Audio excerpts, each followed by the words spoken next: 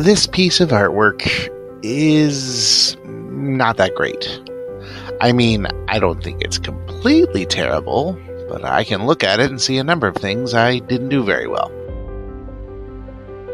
Looking at the white dragon's right wing, that is a hard phrase to say, and words are hard. I was trying to portray him swinging at the red dragon, and it just doesn't look right. It's just off. That's not how wings bend, and its claws are both at kind of weird angles that just don't look right. I wanted to try to give the white dragon curved horns like a ram, but looking at it now, I can clearly see that this is a tauntaun from The Empire Strikes Back. The red dragon looks a little Dr. Seuss-ish. That's a funny thing to say, Seuss-ish. So why is this a lower quality than most of my work? Well, I didn't use a reference for this at all. I just tried to portray a red dragon battling a white dragon.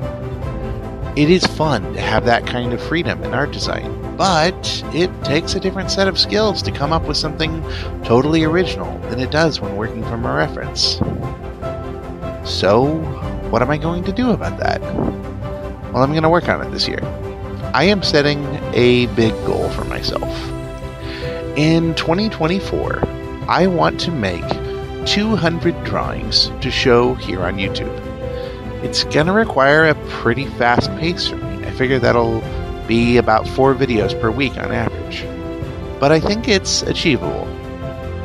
Now, those aren't all going to be original pieces. I definitely intend to draw more from reference, and I have some big projects that I intend to work on and show off. But I will try some original pieces. I definitely want to give another shot to this red dragon battling a white dragon.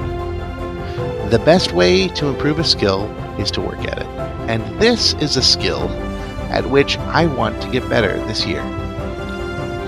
I hope you all have a wonderful New Year's, and I hope that I make some things that you enjoy in 2024.